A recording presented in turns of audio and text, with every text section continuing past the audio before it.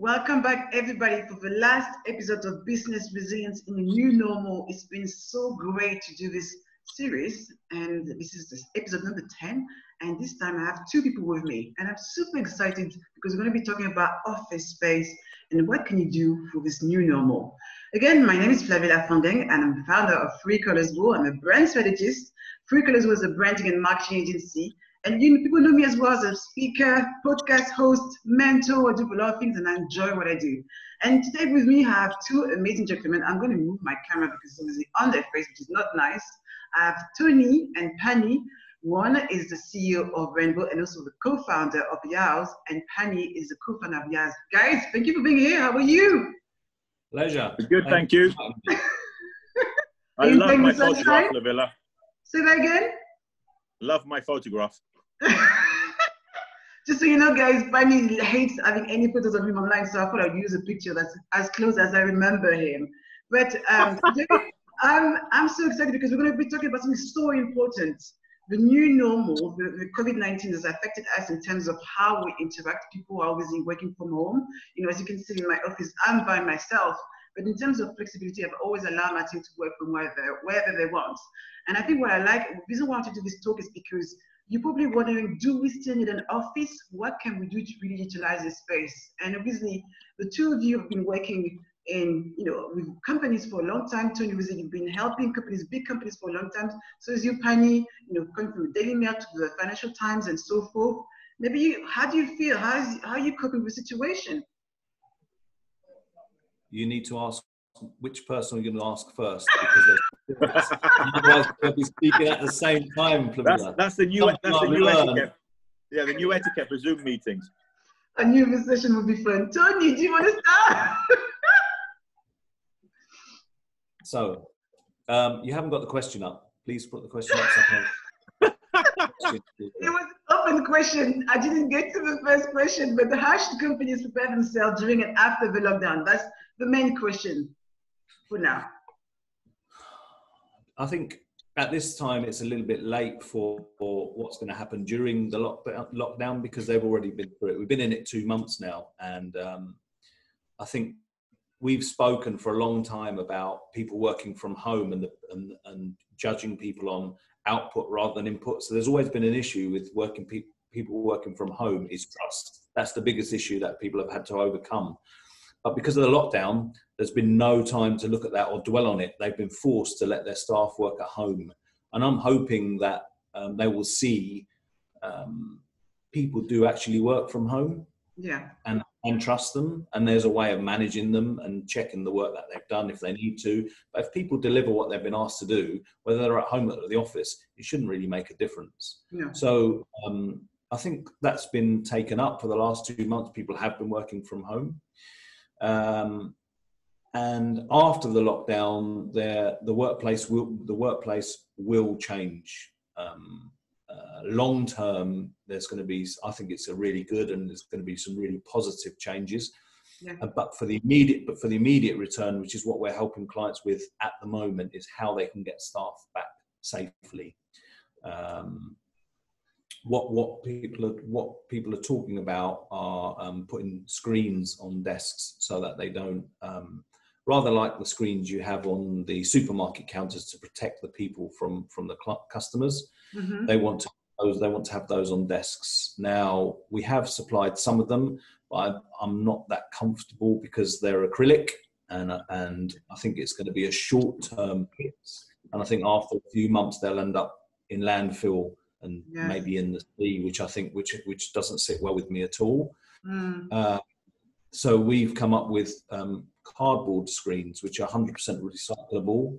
So you're looking after your people because you're giving them protection. You're looking after the environment because they are easily recyclable, and you look after your pocket because it's like £10 for a set of screens. And so it's not a money making thing. We don't want to profit from other people's misfortune at the moment. We just want our clients to get back quickly, and these seem to be really well received. And then we're talking to them about creating corridors where in the corridors you go one way around an office. Mm-hmm.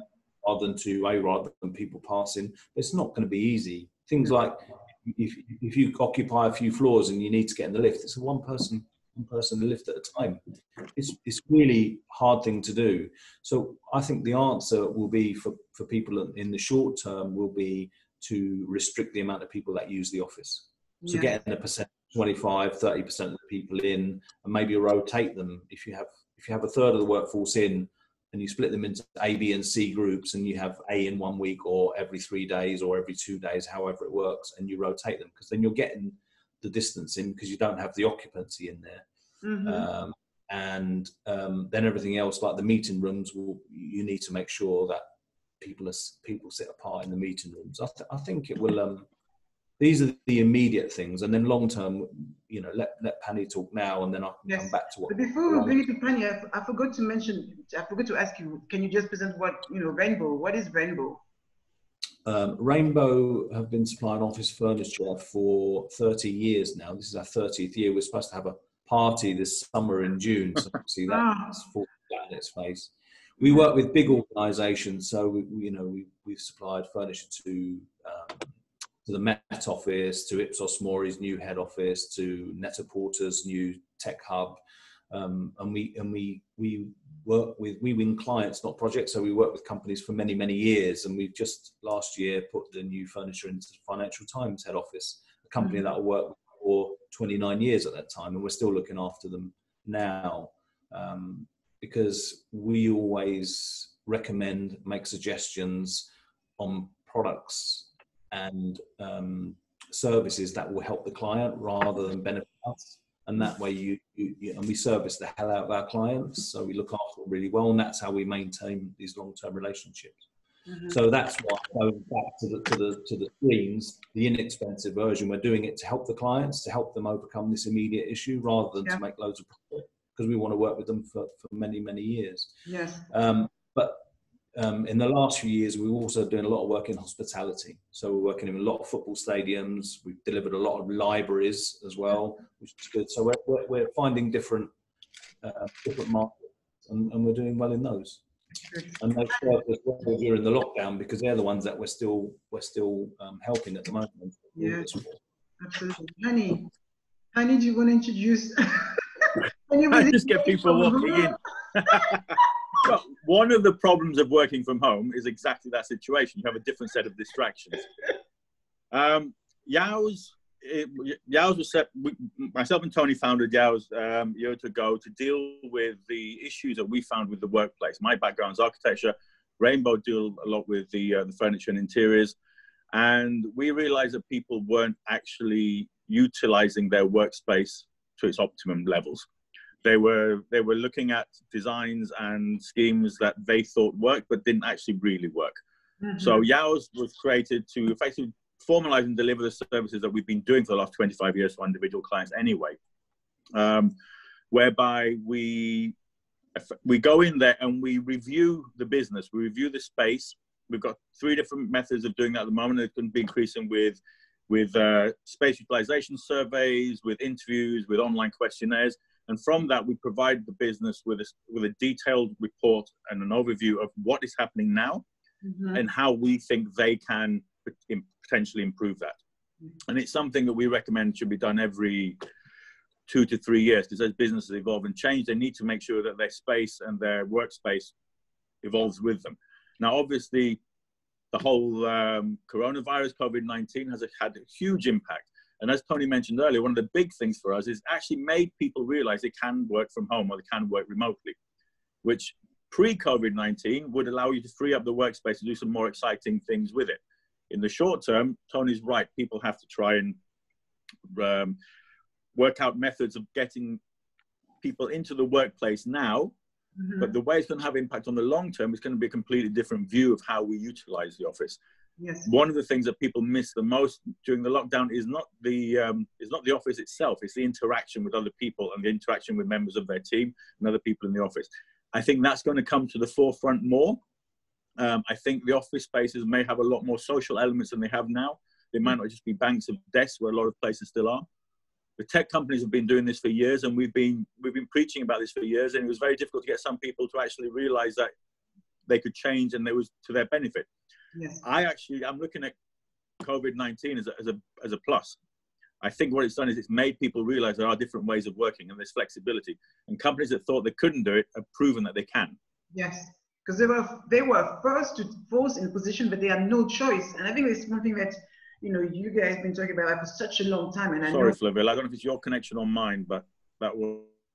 Okay, so Penny's gone for a minute. We're going to get him back. We've been talking about it for such a long time that it's important that we understand that the way after this lockdown, there's not going to be the same. People who are looking for different options, and flexibility is definitely one of the key words that keep coming back.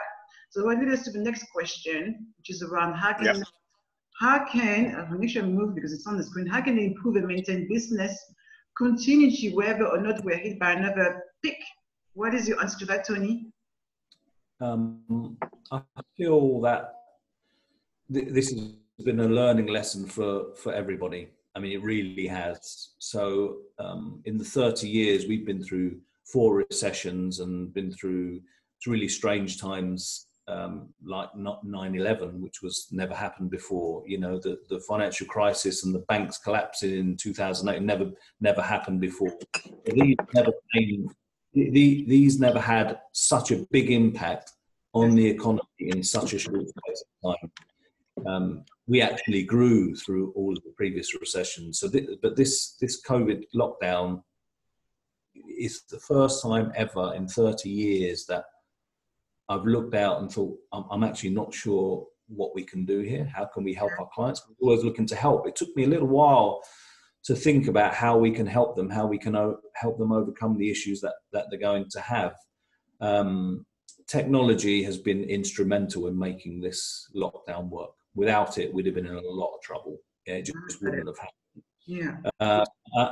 And obviously, I feel the government have taken into consideration when creating the lockdown. If it wasn't possible for companies to carry on at home with the technology, maybe they'd have come up with a different solution to the problem. But they have, and it's worked.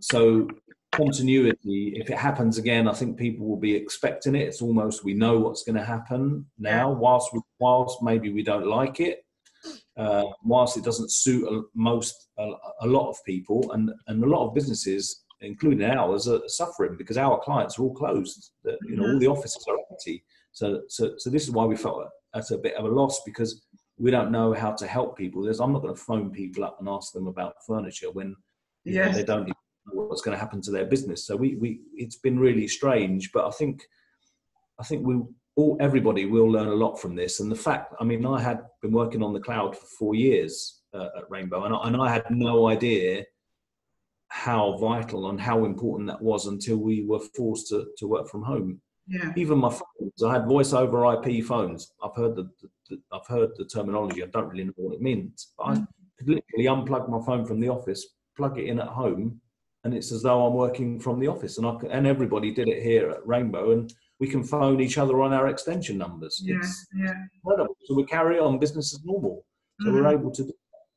Yeah. I think you know what you summarized. I think you did make some great points. I think there's a situation where we just need to wait, and there's no point to try to sell when people are in a position to sell. But I think what really supports continuity and business continuity is the ability to just do the same thing at home thanks to technology. Penny, do you want to add something to that? Tony's point is pertinent. With the businesses have already proven they have the flexibility, have that built in now. So that will continue. If another peak comes through, there'll be a little bit of a warning, hopefully, and we can step back up and step back to where we were before. With continuity, whatever's been put in place now, extend it. You know, there's this process. It's been an interesting one because people have turned around and said it's interesting how things are affected when you only do what you need to do, which is what's been happening for the last 8 weeks. Yes. People are buying what they need to buy. People are only going out when they need to go out. And that's effectively how business have needed to adapt to. It's basically work on the core, then do what needs to be done. Everything else can fit in around that if it has to. That is true. It's funny because we're talking about the post-lockdown, which is first thing is making sure that it's safe, feels safe to work, you know, in the same environment. So with protection, as you mentioned, but there's also the element of how can we improve productivity with flexibility at the same time. Are you looking as well at how with YOWS, how you can support that, this two strategy of pre-lockdown, post-lockdown, what can we do now, but also after that, what can we make it further to improve productivity? What I found with our teams is when we are all in the same, there's actually a benefit to sort of working at distance. When we're in the same space, everybody is very, very reliant on everybody else. Mm-hmm. You know, especially the younger members of the team. They're always asking questions because the structure is there. You're always there to support them. Yes. And you don't realize there's also an element of micromanaging when it happens. What I've realized when we've had to step back and people have been working at distance, because you're not there all the time, you're coming up with the other members of the team are coming up with new ideas, new processes, new designs, new concepts, which maybe they wouldn't have done if we were all sitting in the same space. Mm-hmm. So it has freed things up a little bit. So there's, again, I always like to see where we can find the benefits in it. Mm-hmm. With regards to officers, we have to do the things that make the employees comfortable, because the employers want you back at work because they want the companies to run. But the employees have to feel comfortable enough to go back to work. And the employers have a liability for the health of their employees as well. Yeah. So a lot of this, again, is common sense. We're trying to find ways of making this work, of flexibility. Tony mentioned about putting the teams in shifts. So you've got A, B, and C, so you can rotate it. So people are working from home and coming into the office. You can keep those distances. These are short term. Some of these may flow through into the longer term element, but these are processes that need to be done now to kick things in, which sort of responds to the previous question as well about, you know, what happens if there's another peak. The structures are happening now. They're all running through properly. It depends, you know, I don't want to be negative, but it depends what the next issue is. I can guarantee you that, you know, had the illness affected children more than it does than COVID-19, it'll be completely different. Oh yeah. It'll be completely, yeah. So we've been, you know, the vulnerable and the elderly have their homes, most of them, and they live at home. They live somewhere and they can live on their own, so they're easily shielded, and much easier than if it were children. If my children were at risk, I would have been completely different in every single thing that I did. So it's hard to say, you know, what the issue is.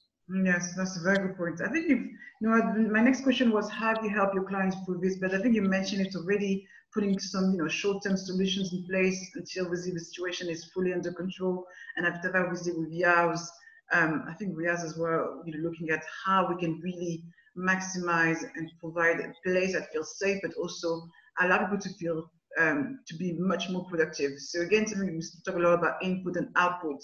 There's going to be a shift in terms of what leaders focuses on. My next question is very much about what can businesses learn post COVID-19. What do you want to say, Pani? Let's start with Pani. Me, yay. There's a culture shift.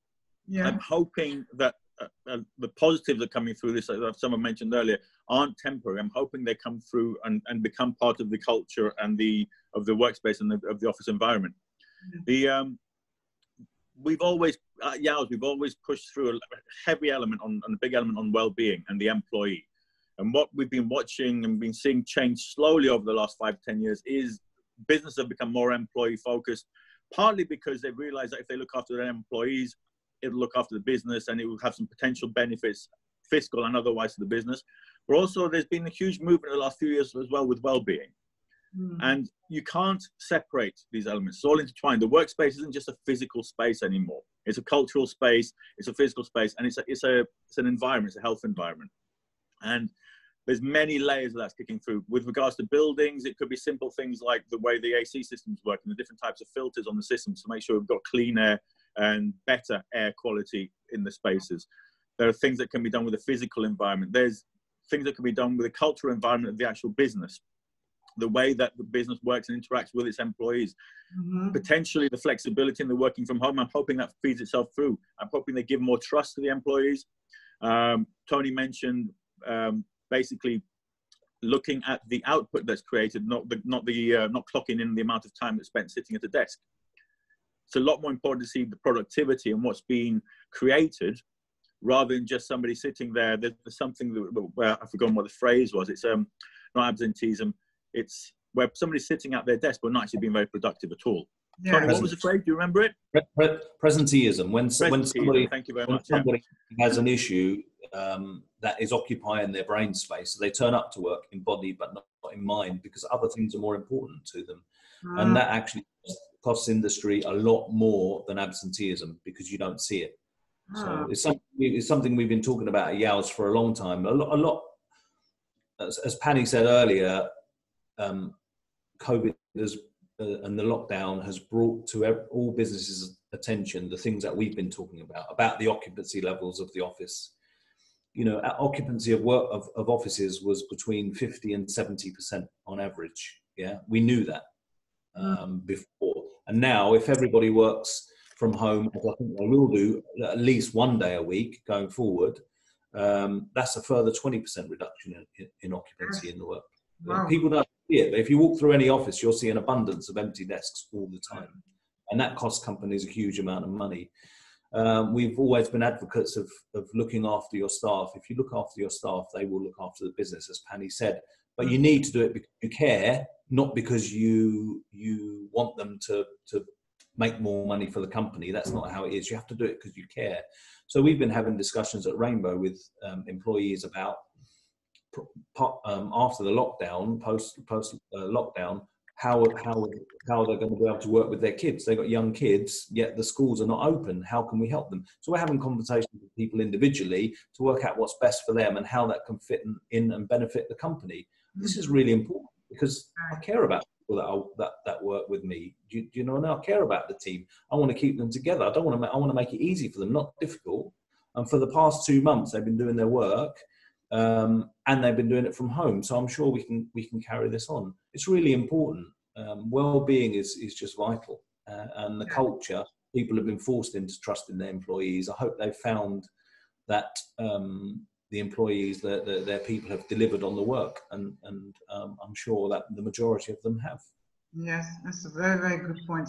And I think, for all the conversations I had with different experts, it's always around people. I think if you put people at the heart of your business, you will have a winning business. In a situation where people, events industry and so forth, people have a driving force of innovation, people driving force of, the culture, and without that, there's nothing. I want to ask you a question more towards, the connection of, let's say, for example, I run a business and, I have my usual, furniture supplier.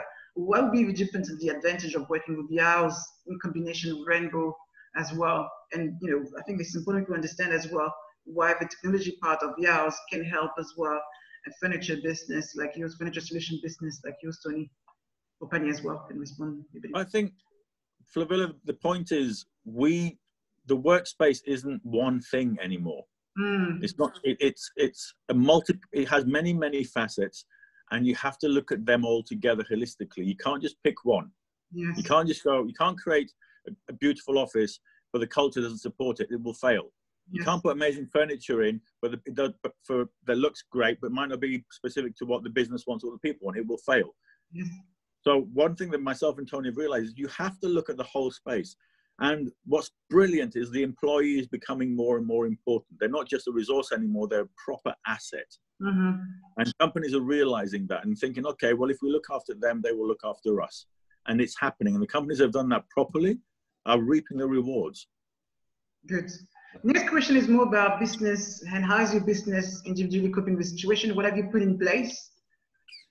Obviously, you mentioned already, Tony, your team is working from home. I think it's just like having the technology that allows them to do the same thing remotely. We talked about that already. Yeah, we've got the technology at home to allow that to happen. So we have Teams, we have everything on the cloud, and we have voice over IP. Yes. But going back to what Pani said and the future, so we know what the immediate issue is, getting people back to work and getting companies, get the people back safely, is in the spacing, the well-being workstations with the sanitizer and the gloves and all. Yes. We understand that, but long term, I think the changes are going to be really, really positive, because I think there are so many people out there that didn't realize how much they enjoy going to work. Yeah. Not the commute. I'm sure I can't believe many people like their commute. But when they get there, to meet the colleagues, the banter, the communication, the collaboration, the after dinner drinks, the lunchtime chats, all these things are really important. We're social animals, yeah? And we need to be with people, and most people like their colleagues, yeah? And they're going to be craving the return to work. And certainly here at Rainbow, we've already been coming, there's a few of us already coming back. I cannot work at home. I've spent my whole life keeping work and home separate. So to start working from home, I found very difficult for the first 2 weeks. Fortunately, I live 10, 15 minutes away from the office, and I came in, and then as I've been in, others have joined me because they want to be here. I've not asked anyone to come in. I'm happy for them to stay at home, but there are 4 of us every day now because we like being at work. It's a different mindset. We talk to each other. We have a laugh. It's just a break from home, and we get more done. That's how I work. Not everyone's the same. Other people are more focused, more driven, and they motivate, and they can work from home themselves and lock themselves away and get a lot more work done. Personally, I like to be in the office, and I think Penny's completely right. Workspaces will become a lot more social after this, and it will be. I hope so too. I really hope so. The landscape will change, and of course, we're going to have to make allowances in the design and supply of furniture to offices to cater for all these people working at home. You're going to need more space for video conference calls, to take booths, individual booths or group meetings. We have about 5 minutes left, so I just want to make sure that we can wrap this up on time. So, Penny, do you want to add something quickly to the question? Anything else that you haven't? Sorry, Flavia, that was breaking up. You're breaking. This is the beauty of technology. It's okay. I'm going to move to the next question, which is the last question before we wrap it up. What did you learn? Obviously, working with 3 Colors Wool. Who want to start? Tony, Penny? Tony? What about? We enjoyed working with 3 Colors Wool for our YOWS documents and presentations. You know, you made us think about what's different, what makes YOWS different, why people should be interested in it. It just makes you think, when you look at your branding and your story, what people want to hear, what's the story you're telling. Story is everything. Story is everything. How about you, Penny? Do you want to add something to that? Are you talking to me, Flavia? Sorry. I mean, I can see the screen. I love the way how proactive your team was. You know, we wanted to get things done quickly. We needed to launch very quickly. We got the quality we wanted, and we, you know, the flexibility was there all the way through, supporting us. Glad. Thank you so much.